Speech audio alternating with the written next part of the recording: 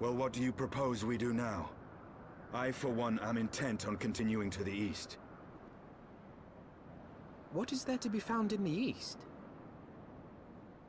Nidhogg's lair, the Aery, is said to lie in that direction. And the eye tells me he is near. You cannot still mean to slay him. You cannot still mean to stop me. I have been true to my word, and aided you in this fool's errand with Hraesvelgr. But your efforts at parley have come to naught, Lady Iceheart. I would see Ishgard saved, and for that, Nidhogg must die. With the tale of our ancestors' vile betrayal yet ringing in your ears, you speak of continuing this war? Nay, lady. I would but pierce its vengeful heart. When Nidhogg dies, this war shall die with him. A moment, Estinian. You yourself spoke of the Great Worm's strength, that you believed him powerful enough to raise your city to the ground. How then are we few to challenge him?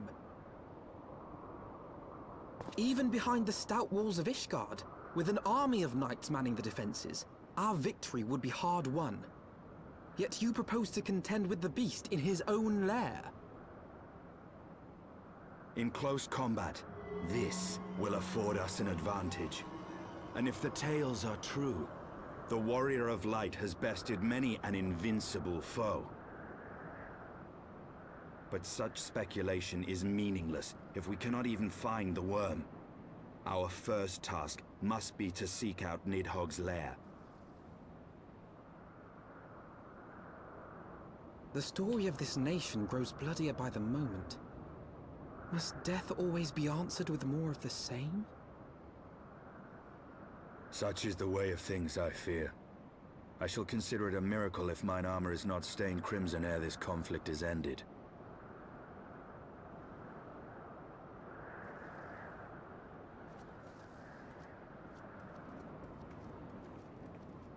That I should be blinded by my own lies.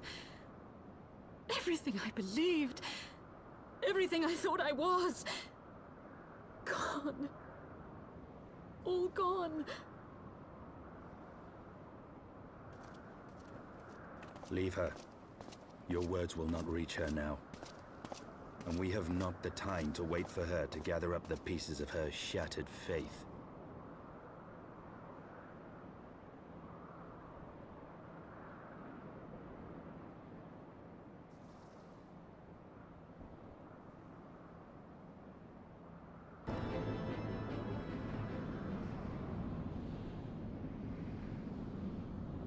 Is that it?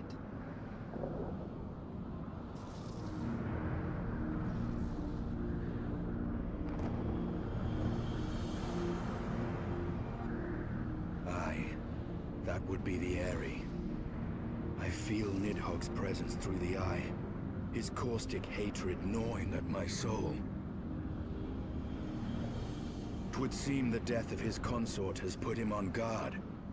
Mark how he wards his lair with tempestuous winds.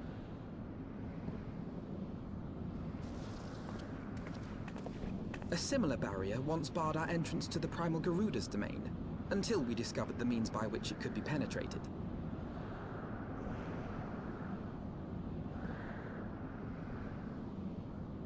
Mayhap it is time we called upon Master Garland. It will be just like the good old days, no?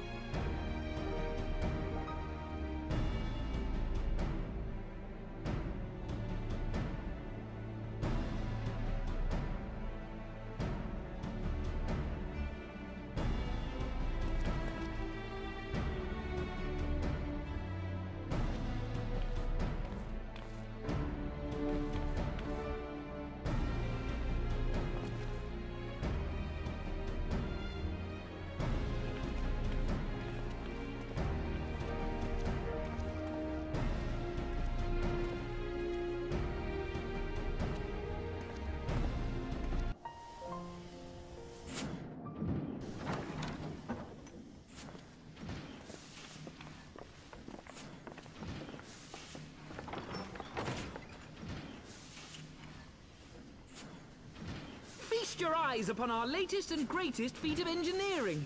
We call it a mana cutter.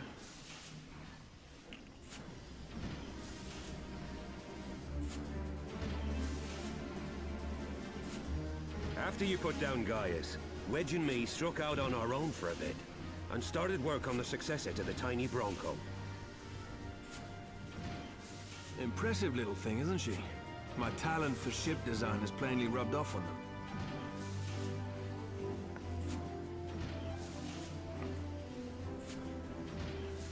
They've adapted the principles of corrupted crystal technology and constructed a mechanism which converts ether from its surroundings into elemental wind.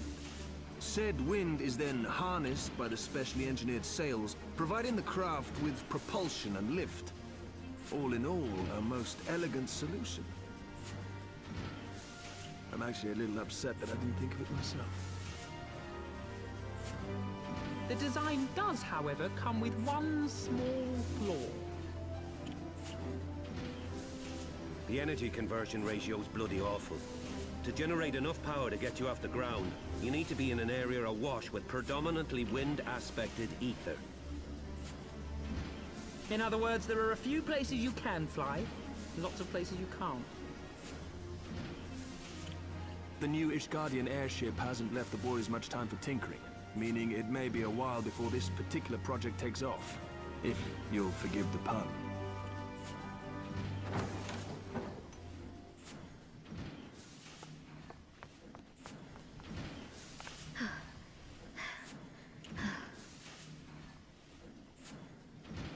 Tataru, what's happened? I've been looking all over for you. There's been word from Aldar. It's about Her Grace, the Sultana.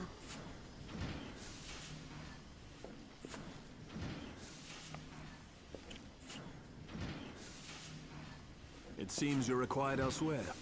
Leave the mana cutter with us. We'll see that she's airworthy and suitably equipped to slice through those winds.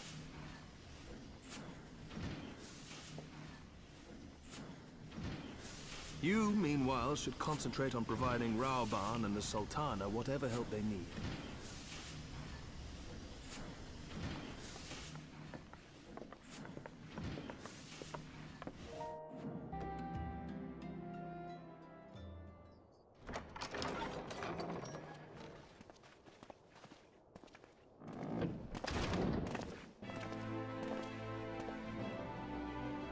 Thank you for coming.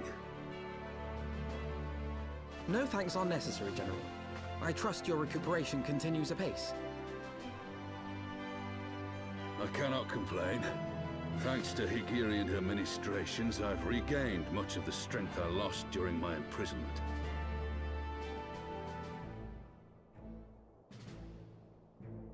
I gather you have made progress in the search for Her Grace. Aye, some good fortune at last. A few days past, Dulala informed us that a sizable shipment of alchemical supplies had been delivered to the palace.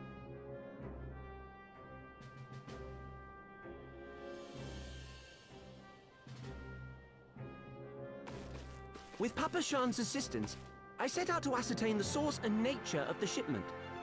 My inquiries led me to Frondale's frontistery. There, I learned that an order had been placed for a curious substance designed to sustain patients trapped in death-like slumber. An invention of the former head alchemist, apparently. A death-like slumber? This cannot be a coincidence. It lends some weight to Dulala's claims, aye. Her Grace is likely somewhere within the palace, abed but alive. Before making any attempt to extricate the Sultana, however, it seemed prudent to learn what manner of substance was used to induce her torpor. To that end, I made inquiries as to the whereabouts of the one most like to have administered it. The lady-in-waiting, Meriel. We sent for you as soon as we learned of her location. All that remains is to apprehend the woman. We shall find our cat's paw in the Silver Bazaar. But we must tread carefully. The market is not the bustling place it once was, and someone is sure to mark our coming. Should they inform the monetarists, we'll have a fight on our hands. We must be prepared for the worst, and being short an arm, I thought it wise to take another in its stead. What say you, Warrior of Light? Will you lend me yours? Then I pity the bastard that stands in our way. Come, my friends, for Nanamo, and for Uldar!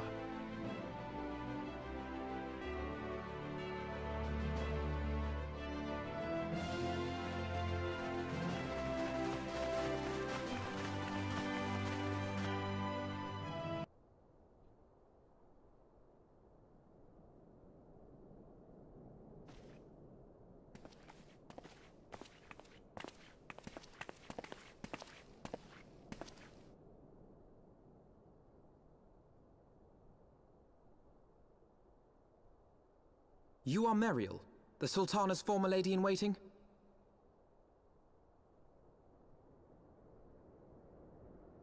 I know no one of that name.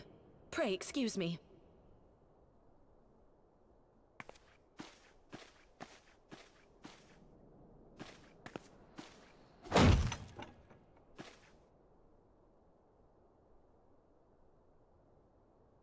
General Alden!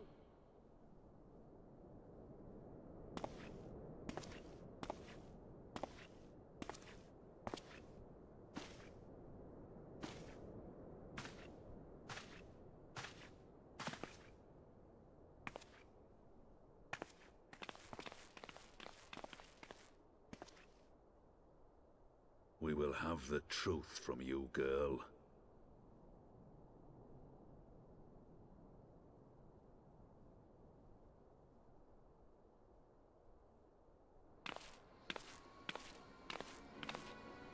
Mayhap it would be better coming from me.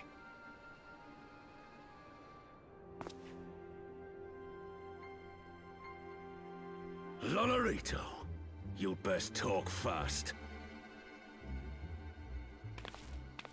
As you know, Teleji Adeleji's Cartano reclamation bill was no more than a facade. A means to get his grubby little hands on that Allagan monstrosity Omega. When he learned of Nanamo's intention to abdicate, however, he was forced to amend his plans. Suddenly, assassination seemed the most promising way to further his ambitions. I am told Teleji had discovered a maid in whose veins ran the blood of House Thorn. A new, more pliable puppet to sit the throne.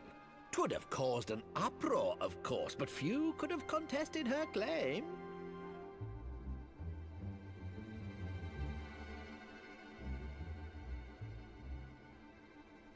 'Twas plain that Teleji's wild machinations had outgrown our ability to control them. So I decided to usurp his scheme and left the fool to seal his own demise. And what of Nanamo? Oh, I have no desire to harm her grace. 'Twould profit me little to destabilize our government. Thus did I employ young Meriel here to administer a potent sleeping potion in place of a poison.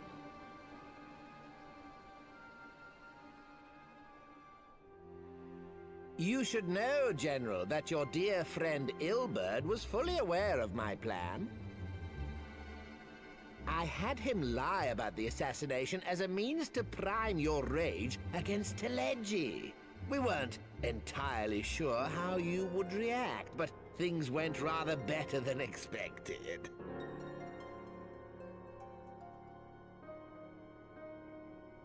You conniving little worm! You had your claws in the Crystal Braves before their first recruit had sworn to serve! But of course, when a new game begins, 'tis only prudent to have a piece on the board. Ilberd was mine. Truth be told, a significant proportion of the Braves' initial endowment was also mine. With such large sums moving about, 'twas a rather trifling matter to disguise my own contribution.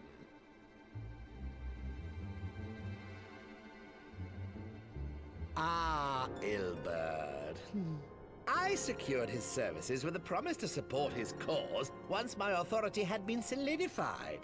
I swear, the man thinks of naught but prizing Alamigo from the grasp of the Empire. Unlike you, General, the poor fellow seems quite unable to forsake the land of his forefathers. Mayhap that's why he called you a traitor to your people and a disgrace to your homeland, amongst other things. What was it he always compared you to? Oh, yes, an overgrown lapdog begging for scraps at the Sultana's table. Oh, how we laughed. Alas, Ilberd's entertaining little outbursts eventually gave way to wearisome tirades, and the zealous brute became rather unruly. I had no wish to see you executed, you understand, but he would not take no for an answer. Rest assured, his employment with me has long since ended. Which brings us neatly to the present. What say you, General? Both you and the Sultana are alive. We have one corpse and one fugitive. And preparations have been made to restore your good name. Shall we cry quits and start again with a blank ledger? The hells we will! Do you honestly expect me to forgive and forget? After all you've done? You're guilty of high treason! Stay your blade, Master Alden. You yourself are not innocent. Or have you forgotten your own crime in executing Teleji Adeleji without trial? Though you acted out of loyalty to the Sultana, such deeds are in violation of both the word and spirit of the law.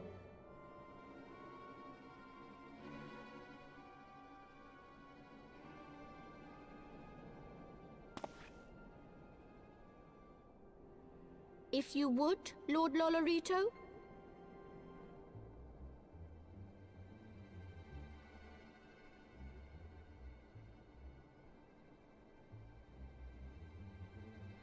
This potion will wake the Sultana from her slumber.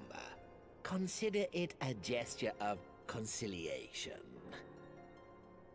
You will find Her Grace resting comfortably within her private chambers. Should you doubt my word, I shall willingly accompany you to the palace as your hostage.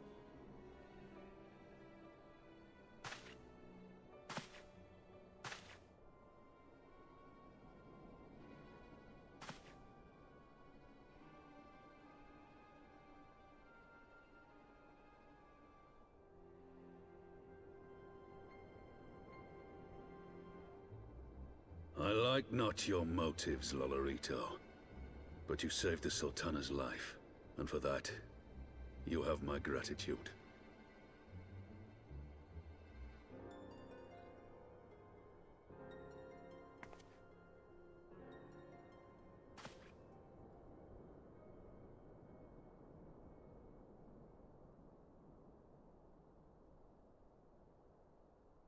Rauban Aldin, you are hereby reinstated as General of the Immortal Flames.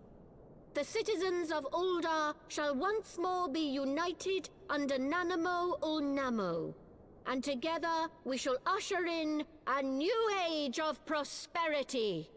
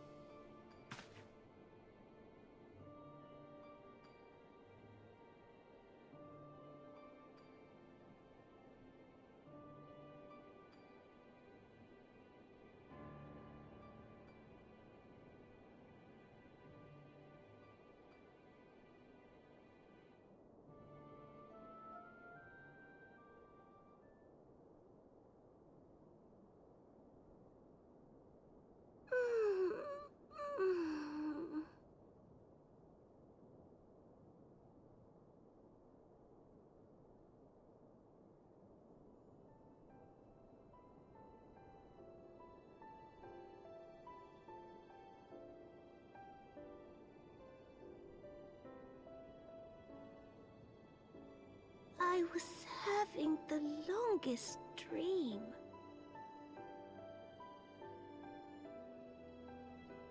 "'Tis time to wake up, Your Grace. Another day begins in Thanalan, and the sun blazes bright upon the sands.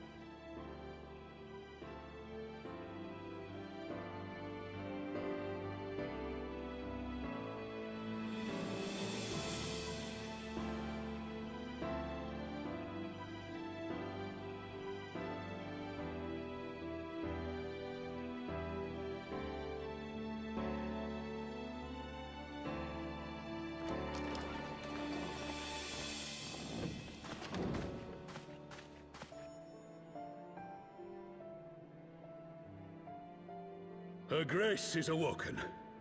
The palace physician assures me she is none the worse for her slumber.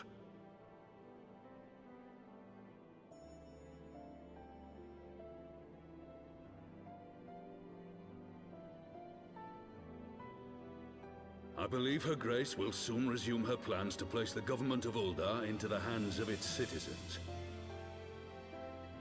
Whatever path she chooses to take, I shall walk it with her. And we shall tread slowly, lest the nation be unsettled in our wake.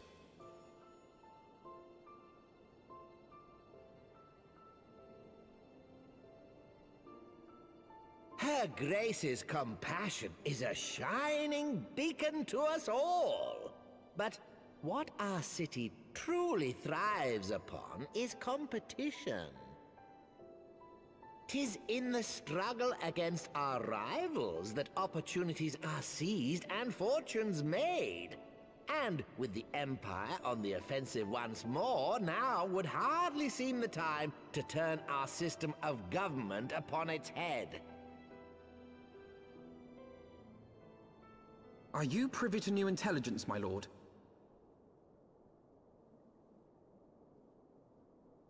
I would hardly call it new. Remind me, what was the name of that enormous Imperial warship which met its end in Mordona?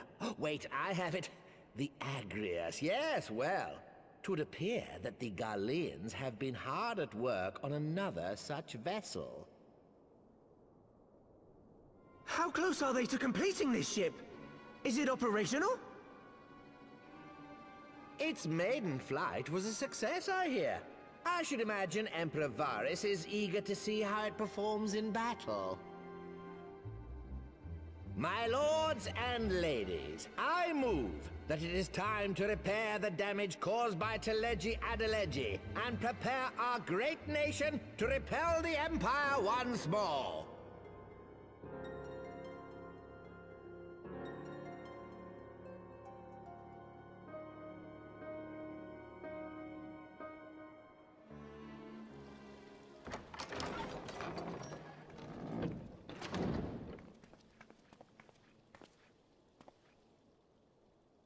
"'Tis well that the Sultana has awoken. The Syndicate yet needs to put its house in order, but 'twould seem the worst of the confusion has passed. Uldar has taken control of its future, and I must do the same.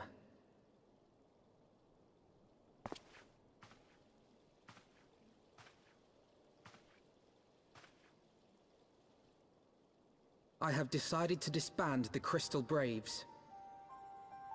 Among the recruits, there were those who supported our Order's goals and convictions with all sincerity. 'Tis my hope that these loyal men and women will choose to remain our allies in the battles to come. As for those who sided with the traitor, Ilberd, they shall be hunted down and held to account for their crimes. It is my earnest hope that they will surrender themselves peaceably when the time comes, though I think it unlikely. Ah, my all-conquering Crystal Braves. The model army meant to pave the way for a single unified Grand Company of Eorzea. That so high an ideal should be brought so low. I need not tell you how deeply the betrayal stung me. Yet I see now that it was mine own naivety and pride which allowed the Braves to fall prey to corruption. As ever, It is to your own shining example that I turn for inspiration. Like you, I mean to stand firm in the face of hardship and give mine all for the cause.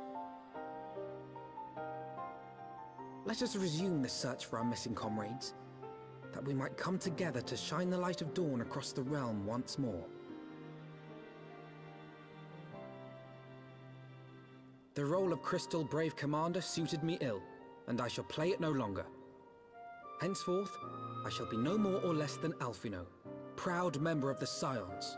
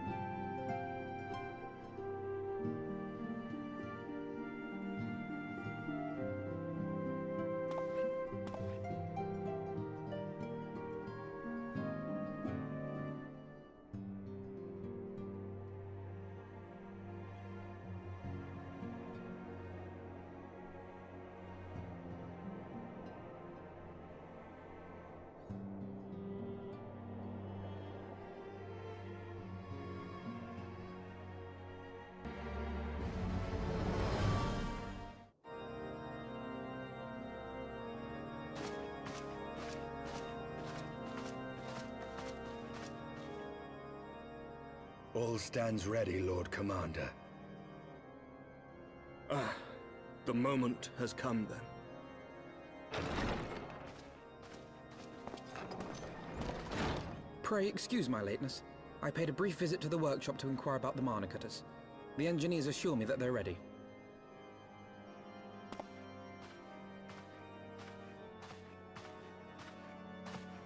The Aery is now but a short flight away. Yet what a long and winding path we took to reach this point. Were it not for Master Alphino's proposal, we never would have attempted to parley with the dragons. Though our negotiations yielded little, our expedition with Lady Isar taught us much.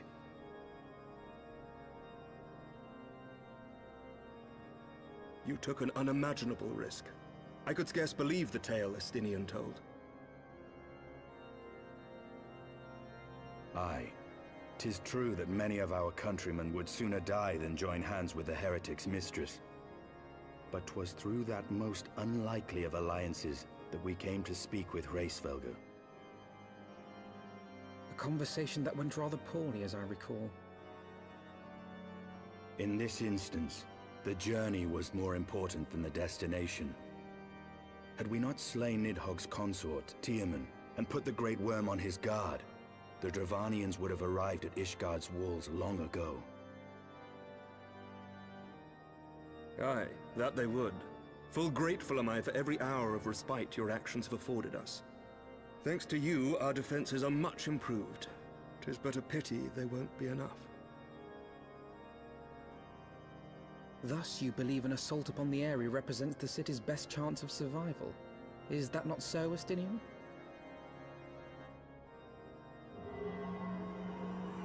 I am under no illusions. Nidhogg's might is legendary. But with his eye in my possession, I can stifle his strength at the source. Victory will be hard won, even so. And I shall be glad indeed to have the Warrior of Light at my side. You shall have my blade as well. There are more of these mana cutters to be had, yes? Lord Commander, no! How can I, a proud knight of Ishgard, stand by and do naught while an outsider risks life and limb for our homeland? I swore an oath to protect this city. Pray leave the slaying of dragons to dragoons, Sir Knight. Your duty to command the city's defense is no less vital. Should we fail, and Nidhogg slip through our grasp, who then will hold the walls against him? Will you leave Ishgard in the hands of the Holy Sea's zealots? There are others. Who but you has the authority and the standing to orchestrate a city-wide defense? I do not, and neither does the Warrior of Light. That is why it is our place to fight, and yours to remain here, Lord Commander. What? You too, Master Alphinaud? By the Fury! You have shown some promise, but this adversary is far beyond your skills.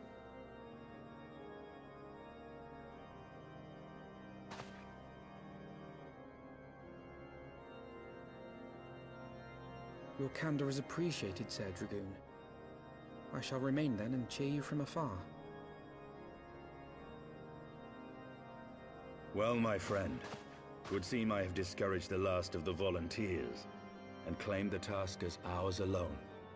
But if any alive can best this worm, 'tis surely we too.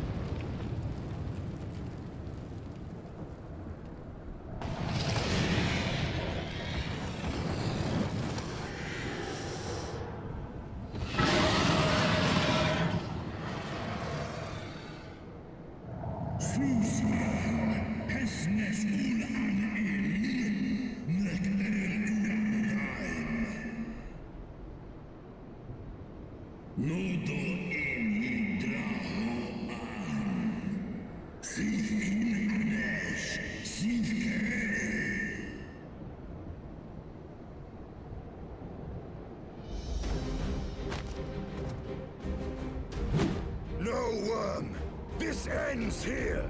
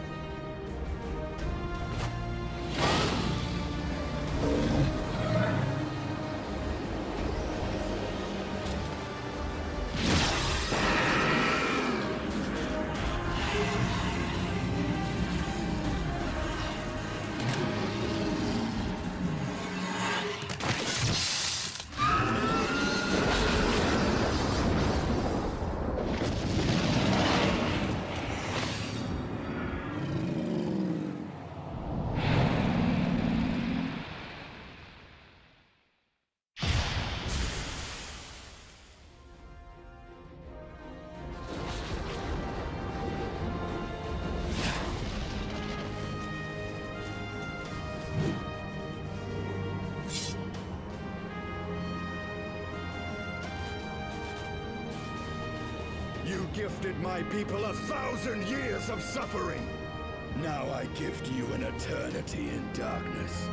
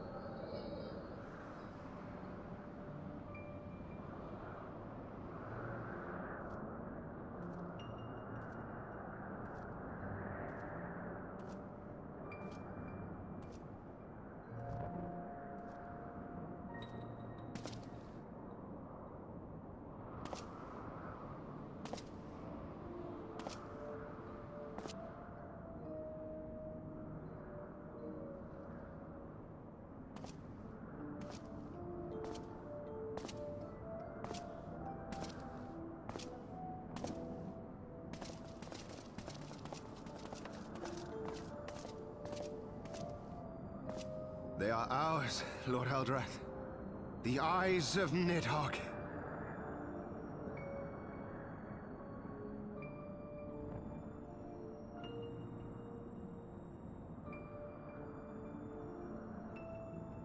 Aye. The worm lies broken and my father is avenged. With the wellspring of his vitality thus denied him, Nidhogg shall not linger long in this world.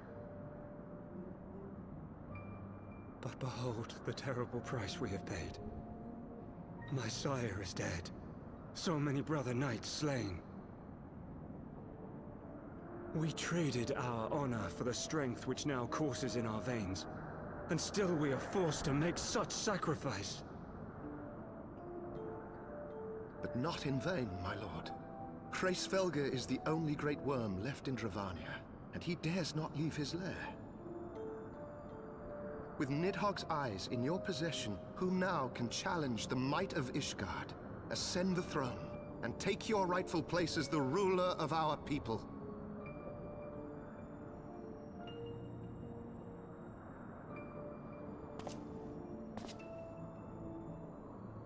Nay, my friend. I must forsake the mantle of king. Though Nidhogg be defeated, his wormling horde yet darkens the skies with wings beyond counting.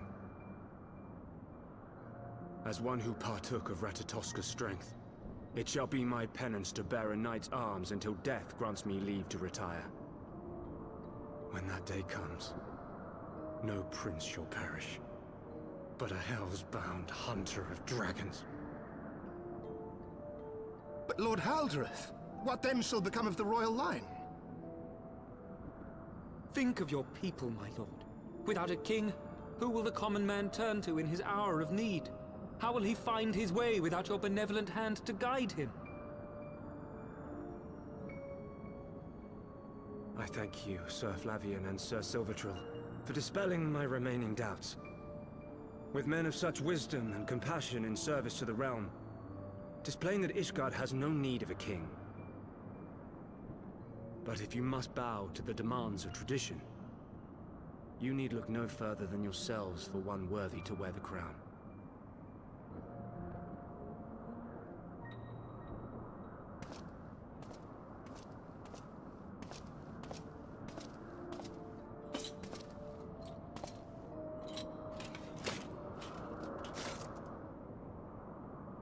Fare thee well, my brother knights, my loyal friends.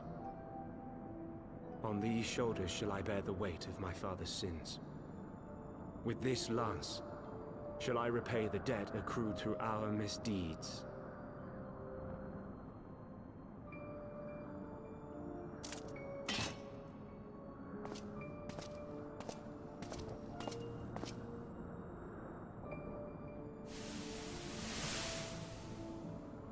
What cruel jest has fate played upon us? Have we seized this desperate victory only to lose a king? We can but act as our lord has bid. We few who remain must divide between us the rulership of Ishgard and her people.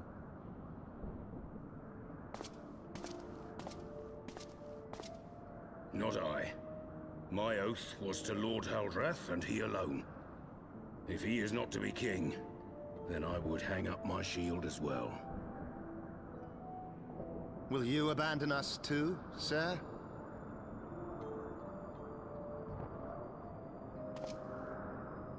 I would wash my hands of blood and betrayal, and take up an honest trade.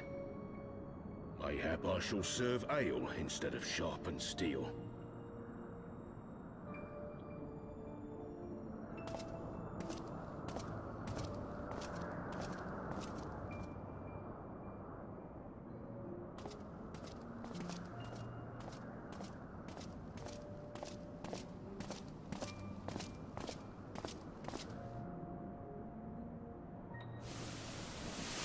We four, then. Forton, Hylanat, Dirender, and Zemail. But 4 houses to rule all of Ishgard. And what of the throne? We keep it empty. Until the day a king rises once more, we must assume the role of stewards. We shall shape our nation anew with a history of our own making, and let the truth of this dark day die here, upon the battlefield.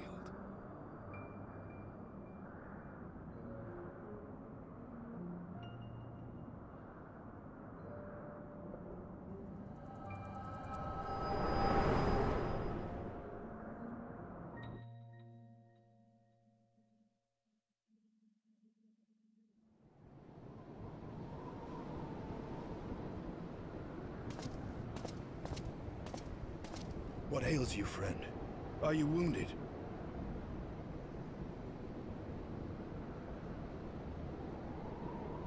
You have borne witness to history. To the culmination of the first battle with Nidhogg. The legend of Ishgard's founding tells that our ancestors were led to the land of Kurthus by the valiant King Thordan. In the midst of their journey, they came to a wide chasm, where they were set upon by a great worm, Nidhogg. A furious battle then ensued, with Thordan leading the van. Though the brave king was slain defending his people, his son, Haldrath, the first Azure Dragoon, fought on undaunted.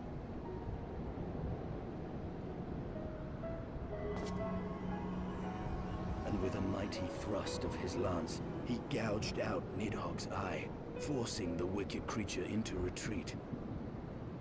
Thus, did this eldritch orb become a sacred treasure of Ishgard, lending its power to every knight deemed worthy to bear the title of Azure Dragoon.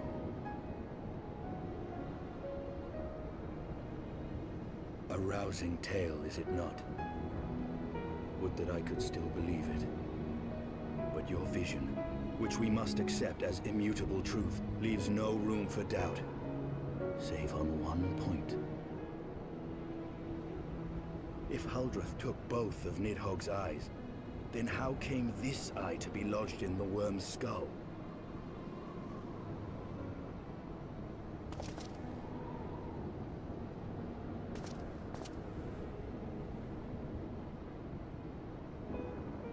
Beneath every answer we unearth, another question lies buried.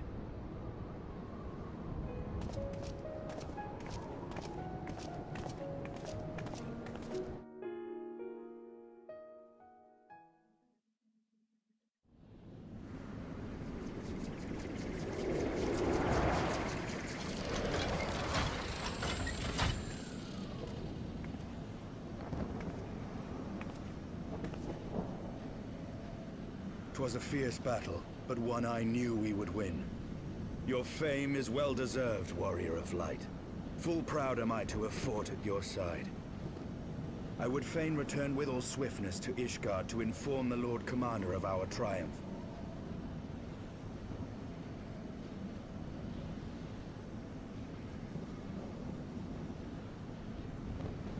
But we must first have words with Hraesvelgr. There are parts of this tale that the worm has kept from us, and I would know wherefore.